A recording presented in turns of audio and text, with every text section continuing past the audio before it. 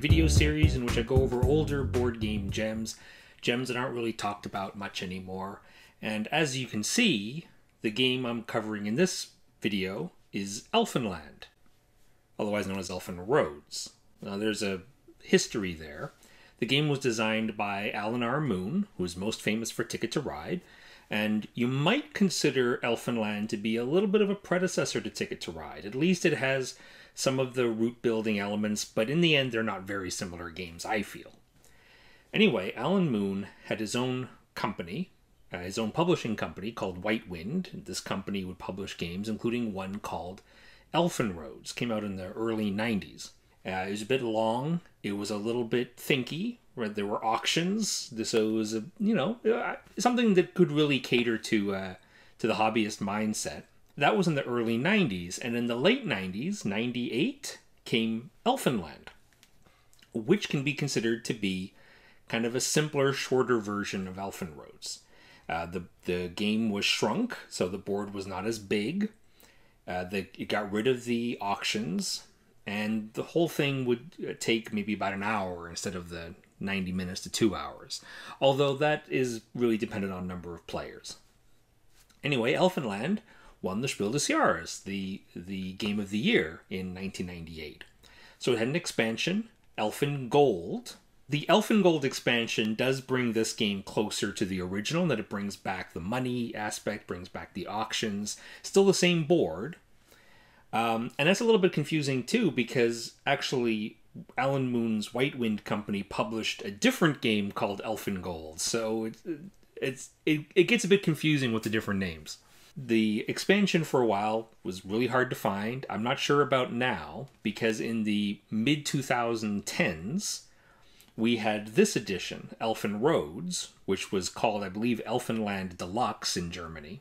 And this version here, which only came out maybe 5 or so years ago, has the original Elfenland, plus the Elfengold expansion, plus on the back of the board, you have a different map. This is kind of the definitive edition.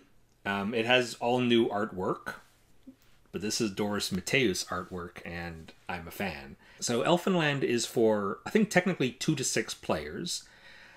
I've never played it with 2. I can't imagine wanting to play it with 2, but if you love, love, love the game, probably you'd still like to play it with 2, because it's a chance to play a game you love, right? And even same with 3. I'm not a big fan of it with 3 players.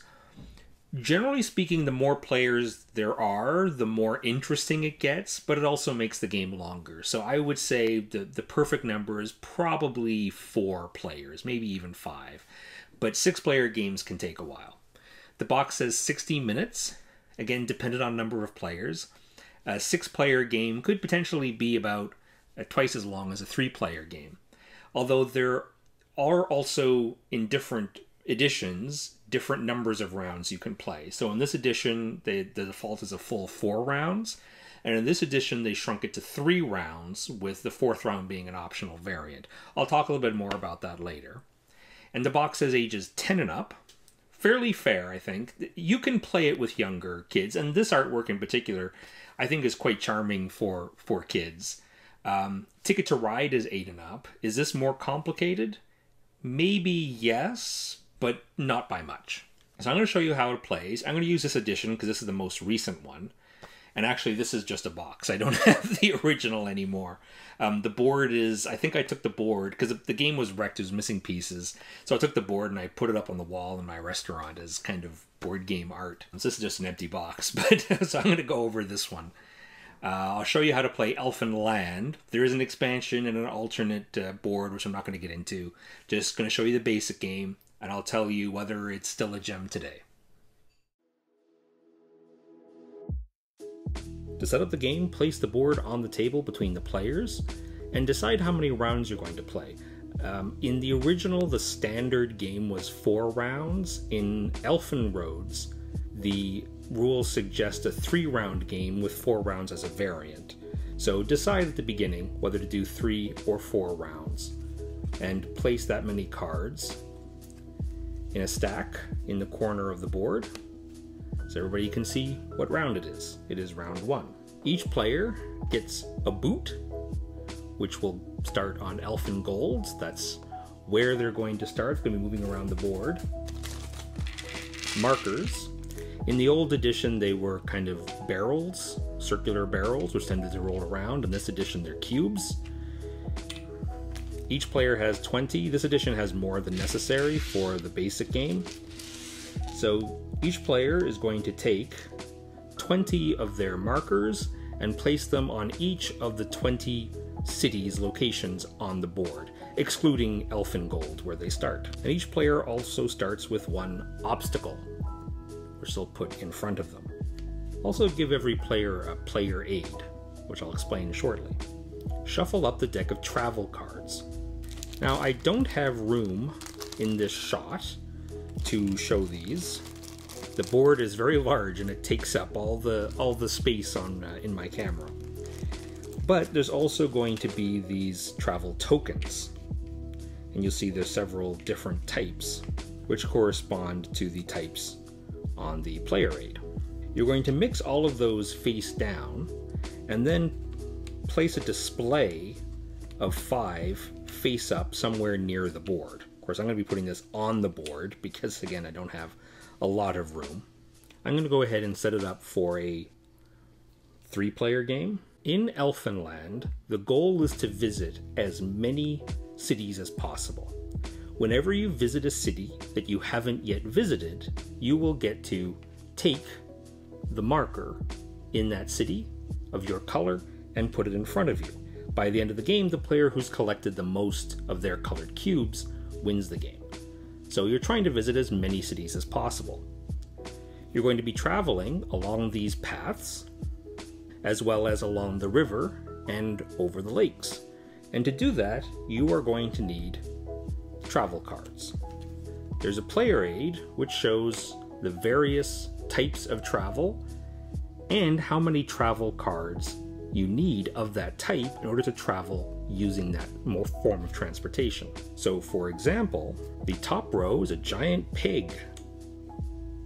You only need 1 giant pig card to travel along grassland or forest, but the giant pig cannot travel on other types of terrain. There's the elf cycle, which can also travel on mountains, but you need 2 elf cycle cards in order to travel in the mountains. And the reminders of these are also on the card. So you'll see 1 symbol for grassland, 1 symbol for forest, and there's 2 symbols, 2 circles for mountains. So there's 6 different forms of transportation requiring various different numbers of cards of that type to travel, and some cannot travel at all. For example, the unicorns cannot travel on grassland. I would think that would be a thing they could do, but apparently not. And the giant cloud and the elf cycle cannot travel in the desert. In addition, there are also raft cards. Now, there are no raft tokens. You use raft cards to travel on water. In the top row is a little bit confusing, but the top row says that in order to travel on a river, you need 1 card if you're traveling with the direction of the arrows, so in the direction of the river flow. To travel the opposite direction against the river flow, you need 2 raft cards. And you also need 2 raft cards to travel along a lake from any one of the 3 cities bordering that lake to any of the other 3 cities bordering that same lake. At the start of the round, shuffle up the deck and give each character 8 travel cards.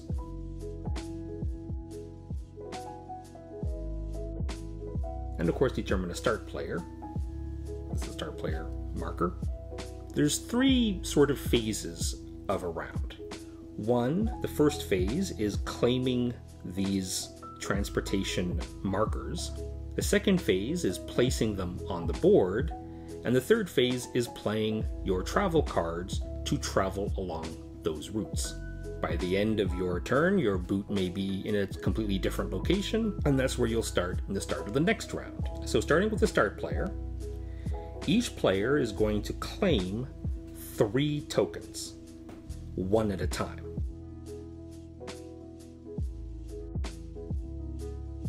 When you claim a token, you claim any one of the 5 face-up tokens or a blind one that's face down.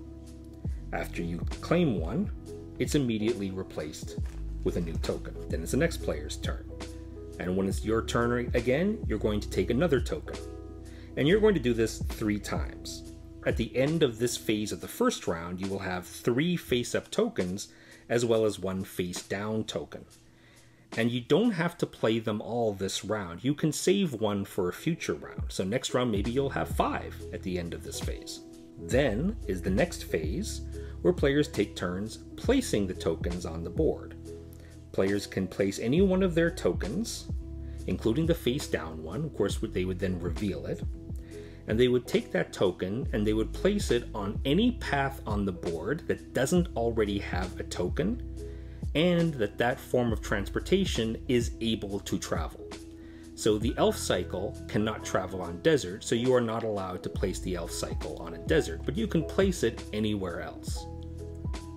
If you place it here, then that means that this round, in order to travel from this town to this town or vice versa, you will need to play 1 elf cycle travel card, because you only need 1 to travel via elf cycle through the forest. If there's an elf cycle token in this mountain pass here, then a player traveling between these 2 towns would need to play 2 mountain cards. Each path can only have at most 1 token, and that defines the mode of transportation that's allowed between those 2 cities that round. At the end of this phase, any paths that don't have a token cannot be traveled at all. So players are going to take turns putting their tokens on an empty path somewhere on the board. Or you can pass. If you pass and it comes back around to you, you can jump back in, but when all players have passed consecutively, this phase is over. In addition, you can also play your obstacle token. You can only place an obstacle token on a path that already has a travel token, and then you would add to it, maybe something like that. What the obstacle token does is requires anybody traveling along this path to play 1 extra card. So now, in order to travel this path, you need 2 elf cycle cards instead of just 1. Each path can only have 1 obstacle. Players can't gang up and put a bunch of obstacles on the same path. And that's a one-time use. At the end of the round, the obstacle goes away, you don't get a replacement. That's one-time use for the whole game. After all players have passed consecutively, it's the end of that phase, and now it's time for traveling. And to do this, I'm going to throw up some kind of random tokens here. They can't be completely random because not all of these tokens will work everywhere. But just so you can kind of see what's going on. Of course, at the end of this phase, there will generally be more tokens on the board. But I just put out a few so you can see how the next phase works for a single player. Again, starting with the start player, each player now is going to move around the board. And to do that, they're going to play travel cards. So what's an example of a move here? A player, if they had it in their hand, they could do this, for example. They could play a raft card to go up the river. To travel in forest requires 1 card, so they could play a giant pig to travel along here. Of course, each time they're taking the tokens as they travel. Maybe they have another giant pig, which they play to come up here. Now they need an elf cycle to travel here, but let's suppose they don't have an elf cycle. Instead, they can play any 3 cards from their hand as sort of a wild. They play 3 cards from their hand to travel to here. See, they want to go here, but there's no token. So instead they're going to go back to here first, then they're going to play a dragon card to come back here, take this token, and the last card they cannot play. If they had another dragon card, they could travel to here and take this token. but they don't. They only had 8 cards, they just played 7. The 8th card that they have is not a dragon, so they can't play anymore, so they stop there. And this round they've collected 4 tokens. They've visited 4 cities. So starting in the next round, they're going to start from this location. After every player has moved their boot, all tokens that are on the board get removed.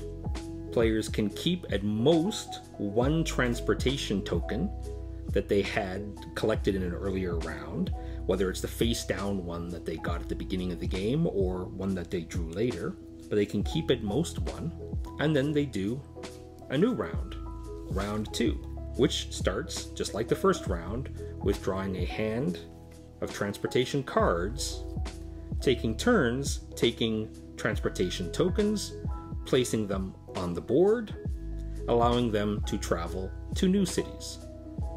And you're going to do that 3 times in a 3-round game, or 4 times in a 4-round game. At the end of the game, the player who collected the most cubes of their color, that is to say the player who visited the most towns on the board, wins the game. In the case of a tie, the player who has the most cards remaining in their hand breaks the tie. It is possible, however very challenging, to get all 20 of your cubes. If you do that before the end of the 3rd round, you win the game outright. That's it, you're ready to play Elfenland. I'll say up front, I haven't played this game a ton. I've played it maybe 2, 3, 4 times years ago. Hadn't played it recently. However, in the OG Guild, and if you like some of the games that I cover on this channel, and you're on Board Game Geek, you should definitely consider joining the guild, the OG Guild, where we talk about old school German-style games, of which Elfenland is one. And a guild member had the idea to have a game every month that basically as many of us play as possible so we can kind of talk about it and discuss it. And the very first one for September of 2021 was Elfenland. So I was able to play it twice recently on Board Game Arena. That's where you can find it if you want to play it online. It can play up to 6 players. I don't really recommend that because the game would take a really long time. Although I will say, and I do appreciate this, the board is really big. I really don't like games that say they play up to 6 players, but they give you a small little board. Definitely there's going to be people who are not sitting close to the board, and they're not going to feel invested in the game. It's just like something's happening over there. I don't really care. Right? So if a game that can play a lot of players should have a big board, and this one does, so that's good. But I still wouldn't recommend playing it with 6 players. I just feel like the game would take a really long time. I think 4 is probably ideal, but I would say that 5 players is better than 3. So 4, then 5, and then maybe 3 and 6. Maybe even 6 is better than 3. I've played 6-player games in the past, and I've enjoyed it. It's just the game has taken a long time, right? So I'll say 4 or 5 players is probably best. I haven't played a game quite like it. It's somewhat unique that way, and you know what? You have Ticket to Ride, and you have lots of route-building games, varying complexity. Of course, you have lots of train games like 18XX, which is a genre that I don't think I'm ever going to get into. Just maybe the games are amazing, but most of them would take far too long for me to be interested in them. But Cube Rail games are really great. So there's lots of route building games out there, but this one feels very different because it's not like you're building permanent routes for like a pick up and deliver kind of thing. Everything is very temporary, right? You're playing, you have your hand of cards, which is random, that you get at the start of your round, and you have a little bit of control on which tokens to get, and then you're choosing to put them on the board, but you're putting them in the way of the other players. It's a bit interactive that way, but it's interactive in the sense of you're stepping on each other's toes, right? Our pawns are close to each other. We both want to go this way. The first person to, put a token there will get to choose what form of transportation. And it can really mess you up, right? It's like I was really, really hoping to get, a giant pig to go that way, but instead they dropped this elf cycle there, and I don't have elf cycle cards, so I have to figure something out, right? You're in a shared space and you're trying to do what you want to do, and you are inevitably going to get in the way of other players. You are planning from the start of the round, and then planning your route as best you can, and your plan will have to change as, you know, the tokens you want don't come up, or, you know, other players are putting tokens on in a path that you intended to take, but you don't have cards of that type, so that can mess you up. Maybe I should do a caravan, 3 cards of anything, but then I'd have fewer cards to go somewhere else, right? I don't really know another game like it, so it's unique that way, and I enjoy it every time I play. It's interactive also because of the obstacles, and this is kind of an old school style of interaction, and it's not one that I'm a huge fan of. So each player has an obstacle token that they can use once per game to make one route between 2 cities for 1 round more difficult to traverse. So there's a couple ways I see this used, but it's always kind of punitive, right? It's not like necessarily a strategic move. It's like an gotcha kind of move, right? One player's in the lead. Last round comes. If it's a fairly big lead, you can expect all the other players who still have obstacles to try to make that player's life as difficult as possible. At which point the second player, the person who's in second place, has a better chance of winning, right? Or it's like a revenge kind of thing, where, you know, the first person to put their obstacle down to hit somebody, what does that player do? Immediately plays their obstacle and hurts the player who hurt them, right? So the obstacles are kind of weird that way. Another way I've seen the obstacles used is because there's one city that has only one way in or out. Everything else has 2 or 3 or more paths in and out of the city, but there's one city that just has one. And if one player moves into that city and ends their turn there, then it's very tempting to place the obstacle there so that they have a hard time getting out again, right? So, but in general, it's a very old style of interaction. It's literally take that. Now, it's not super painful. It's not like, missed your turn, right? It just means needing an extra card. But that can be huge in this game, actually, right? If you have 2 of something and that's enough to get you through the path, and suddenly you need 3, you don't have control over the cards in your hand, right? You might simply not have 3.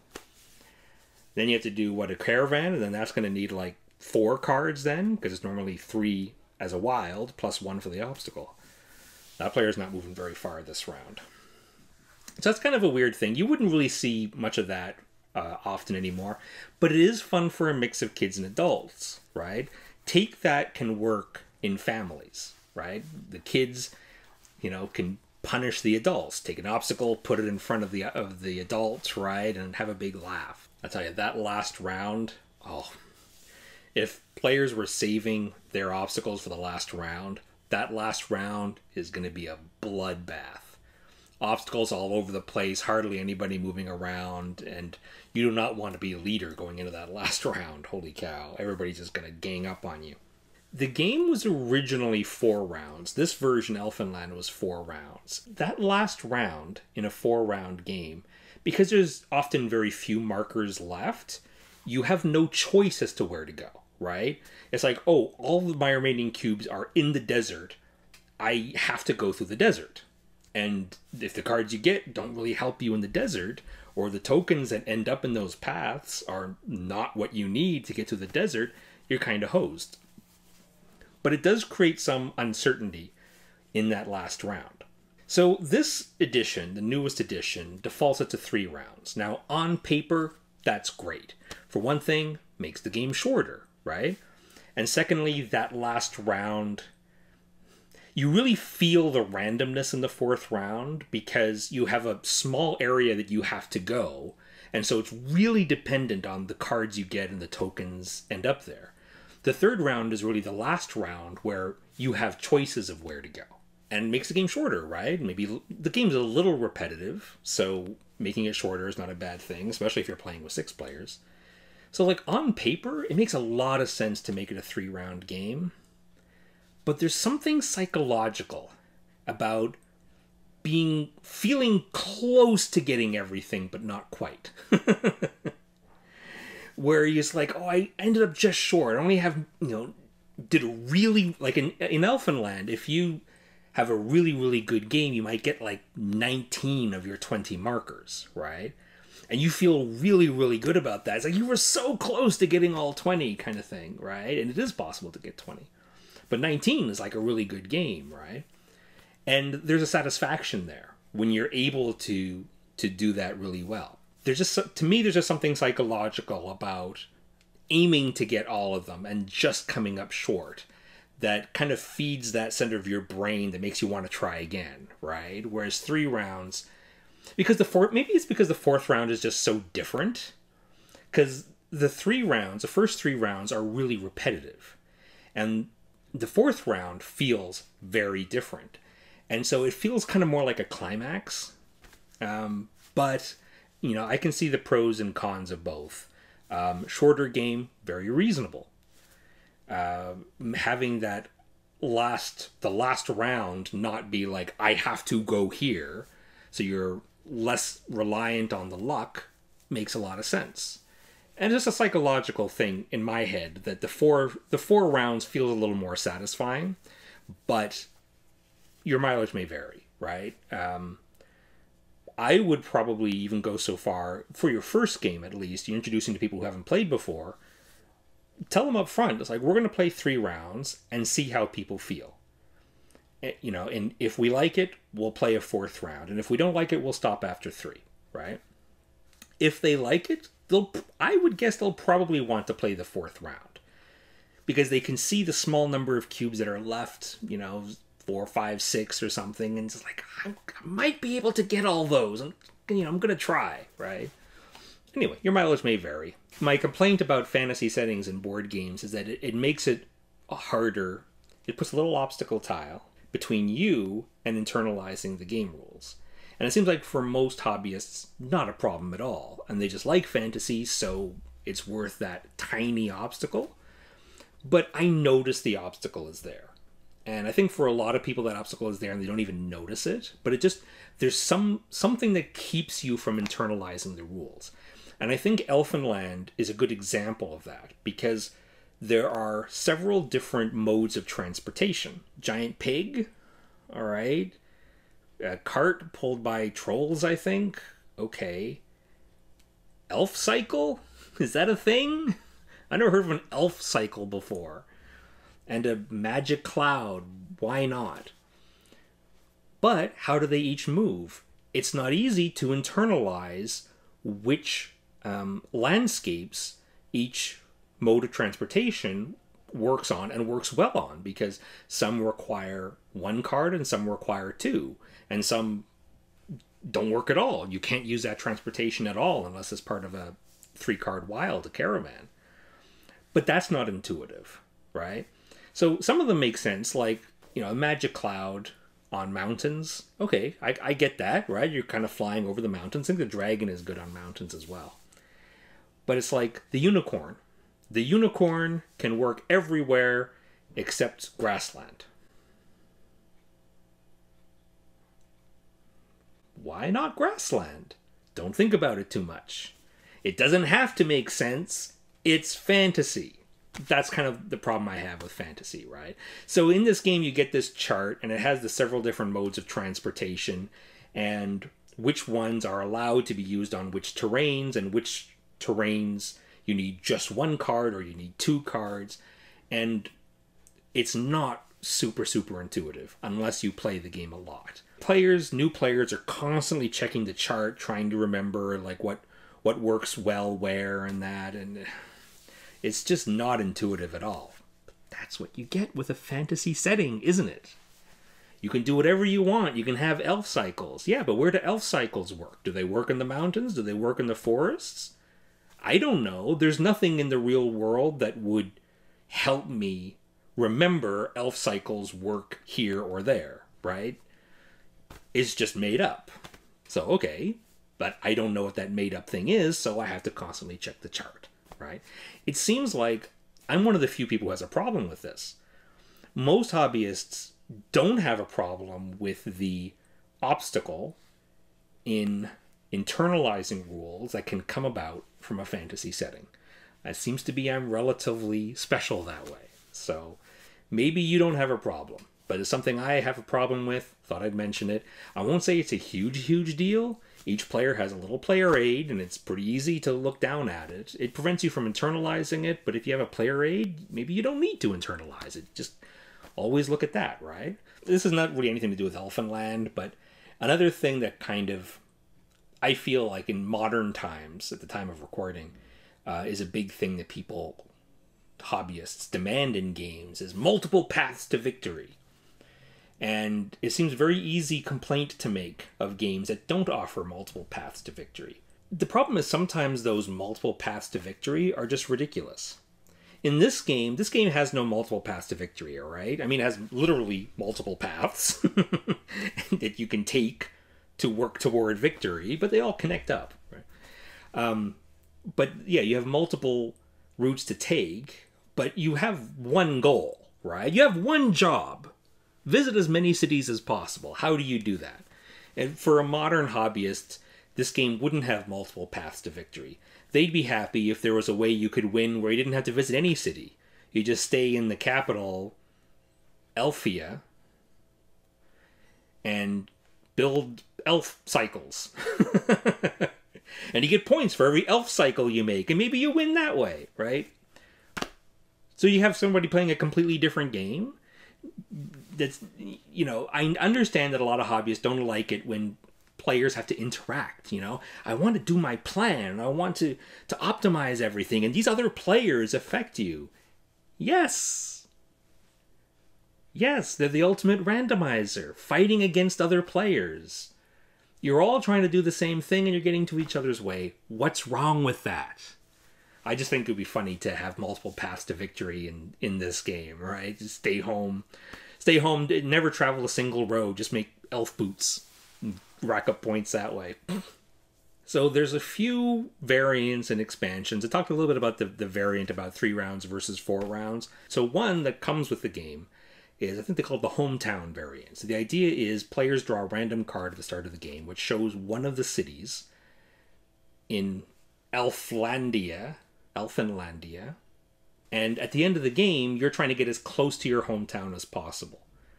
And whatever your score is, because higher score is better, you subtract from that how many cities you would have to travel through to get to your hometown. So if you land on your hometown, that's 0. But if you're just 1 away, you would subtract 1. I personally could take it or leave it. A lot of people swear by it. The main advantage to me is it varies up those endgame scores a little bit. And, you know, going into that last round, you can see who's winning. You don't know what hometown they have. Maybe their hometown ends up being super far away, right? So it adds just a little bit of variability at the end, and varies up the scores a bit. So it's a really neat, very simple expansion, very simple variant. Works great. I would guess probably after your first game, if you're going to play it many times, probably use the hometown variant every time. I can't talk about the Elfengold expansion all that much. In terms, I can't talk about it from my personal experience. I have never played with the Elfengold expansion. And although it's appealing to me, the idea to make Elfenland a more gamer's game, it's not something I personally look for. I will say this. I love it, love it, love it when a designer or publisher or together decide to make not a gamer's game, not a complicated game, but make a simpler family game and have an expansion that makes it more involved. And that allows players to kind of customize the game experience to the level of complexity that they're looking for. Between you and me, don't tell anybody else, just you and me now. I think there should be far, far fewer complex board games out there. I think the vast majority of them can and should be streamlined, simplified. It doesn't have to be like family level, right? Like so little kids can play. But it should be playable by anyone who has an interest in it.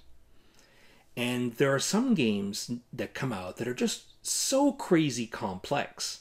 They're obviously just for hobbyists, right? You would never introduce a non-gamer or casual gamer friend to play one of these games.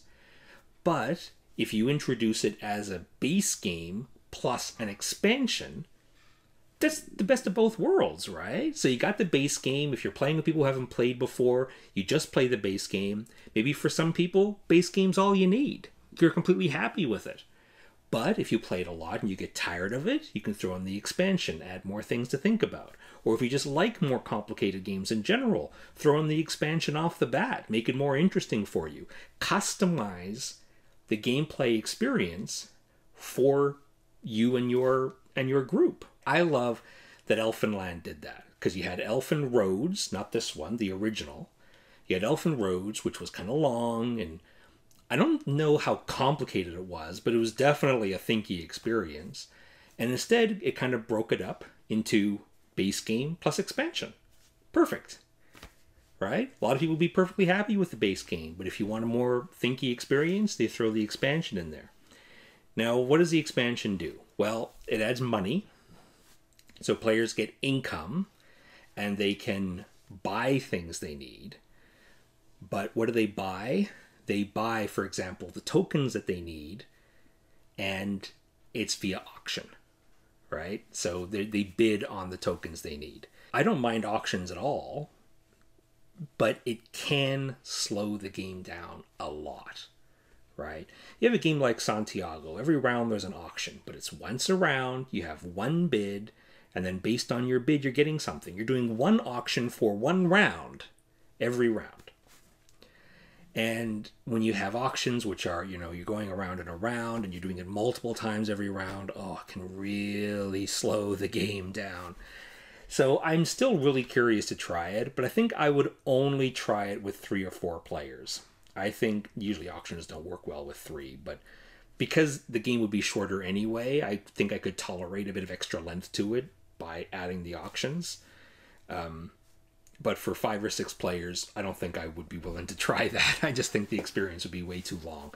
Just my opinion. Like I said, I haven't played that expansion. My gut feeling is probably with 3 or 4 players, I might prefer it with the expansion. And then 5 or 6 players, I'd prefer to have it without the expansion, just to have the game flow a little bit faster. But I am curious to try that expansion. So that expansion, which used to be hard to find for this edition, comes with this edition. So this is kind of the definitive edition of the game, because it's got the base game, it's got the expansion, and it's got a double-sided board. So now you got a whole new map to play with a new transportation type, a whale, because you're on the sea now, you're on the seaside. I haven't played the back of that board. I'm sorry, is this a bad video? This has so much stuff in it, and I was like, yeah, I haven't played most of it. So I'm sorry. I'm just talking about what I want to talk about. And like I said, I've played this game a couple times recently for the guild, and so now's a good time to talk about it. But I have not played the expansion. I haven't played the backside board. I love the fact that there's variety in there. The box is much thicker. Not necessary either. I mean, it's the same size board, right? It's just double-sided. They didn't need to make the box so much thicker to accommodate those expansion items. It's not needed. It's not necessary. And of course, we have to talk about the art difference, because this is Doris Mateus, and this is not. I apologize. I don't know who the artist is for this. In some ways, and I apologize, but in some ways, it almost feels like it doesn't matter so much in this case who the artist is, because this style could be applied to lots of different games, and the games don't really stand out very much. This one is bright and colorful, and this one's darker and more, it feels a bit more generic to me anyway. I feel like this is a bit more charming.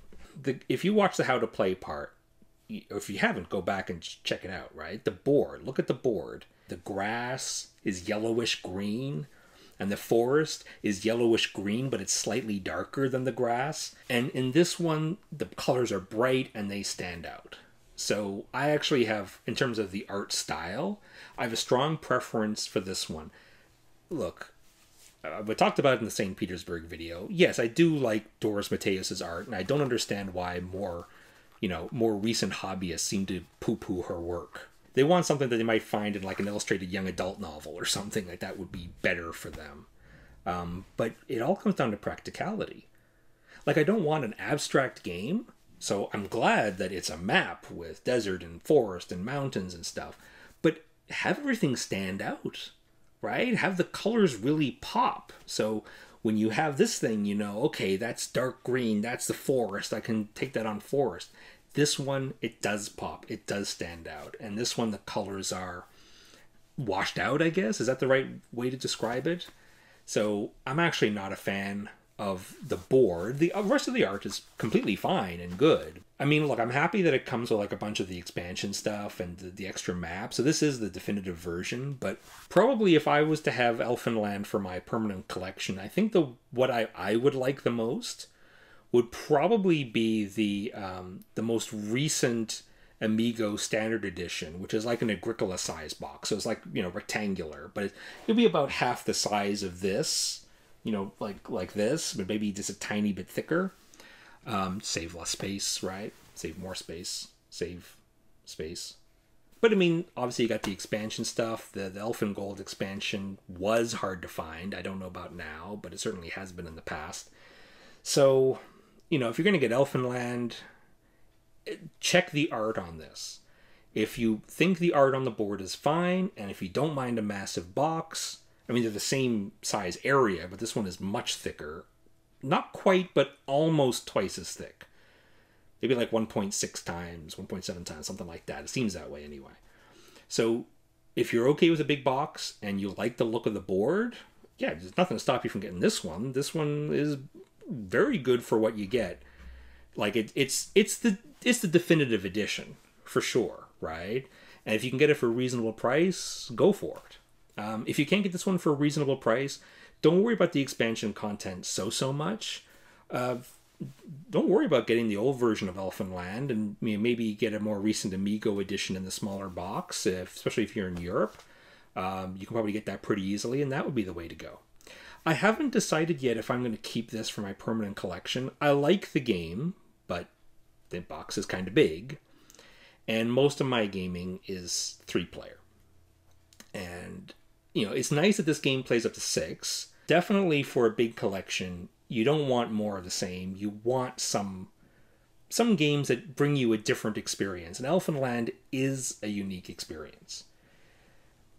It's hard to say whether it stands up now to kind of more modern tastes. For modern hobbyists and what they're looking for in a game, I think at least base Elfenland is probably going to be a tough sell. Watch a how to play, get a feel for it, read some comments on Board Game Geek from people who like the game and who hate the game, and get a feel for whether it might be a good fit for you. If you're in Europe, should be, I think, really easy to find Elfenland, and probably pretty cheap, so pretty easy to give it a try if you're interested. So yeah, it's a unique game. You may want to check it out. Thanks for watching. Remember, older games like Elfenland don't necessarily stop being good just because newer games come out. Take care.